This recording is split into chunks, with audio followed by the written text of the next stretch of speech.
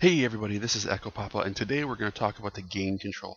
I was talking to a guy, and he was asking about, if he thought that he should map the gain control to a rotary encoder that was on his controller, and I have to say no, because the gain control is something that you're going to want to set it and forget it, and typically 99 times out of 100, Virtual DJ does an awesome job of setting the gain control for you.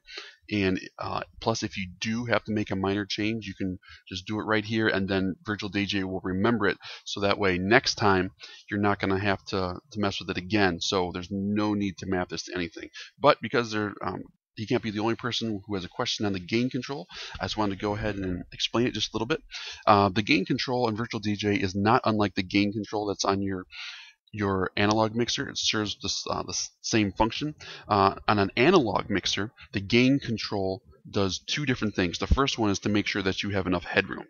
And let's pretend that this is our analog mixer. Now what headroom means is that when you're playing that channel at full volume, that channel is not pumping out distortion, or that it doesn't clip. And the other reason that you want to use the gain control is so that way, and this is kind of the more important one, is to make sure that all the inputs that you have across all your channels are all playing at the same volume.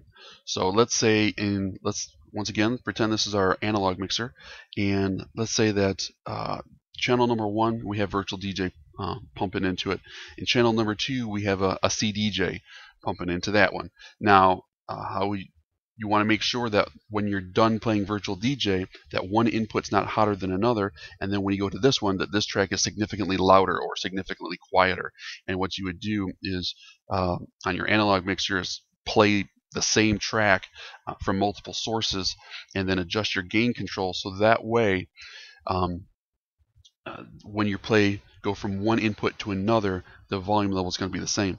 Now what Virtual DJ uses the gain control is pretty much the same thing. They use the gain control to adjust the output of your individual tracks, so that way if you go from one track to another track, that one track's not playing a lot hotter, because individual tracks will have their own volume level. You'll notice it's a lot, especially in older tracks, especially from say like mid 80s backwards, especially like tracks from like the 60s, backwards, and stuff from the 20s. The gain control is just so low.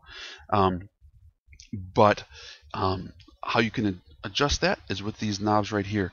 Like I said before, Virtual DJ does a pretty awesome job, and I usually don't feel the need to tweak this very often.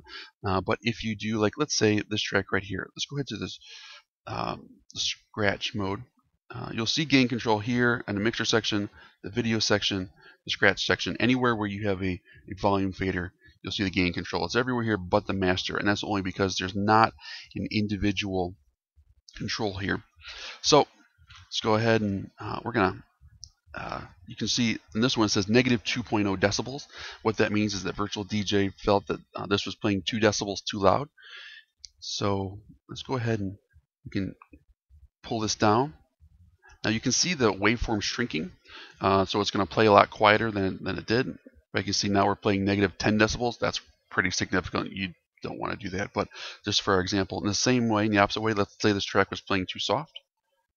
We can go ahead and push it upwards, and you can see this one is pushing it out so far that it's out past the our waveform here, and this track is almost definitely going to clip.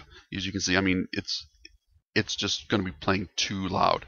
So, and most of the changes that you're going to want to make to these are going to be very, very minor.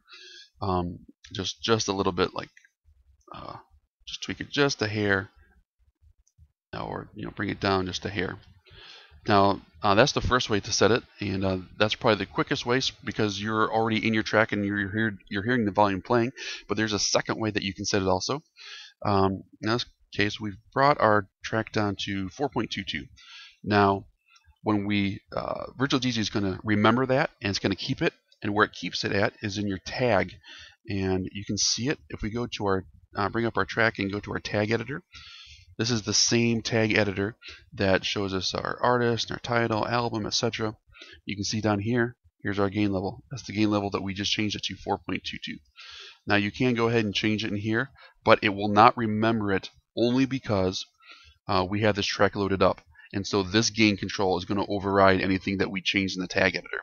So if we were wanting to change it from the tag editor, you just have to do it while the track's not loaded. So let's go ahead and unload this track. You can do that by holding down the start button, or the stop button, excuse me. Go to our tag editor. Now it's not loaded up in the track, so we can do whatever we want with it.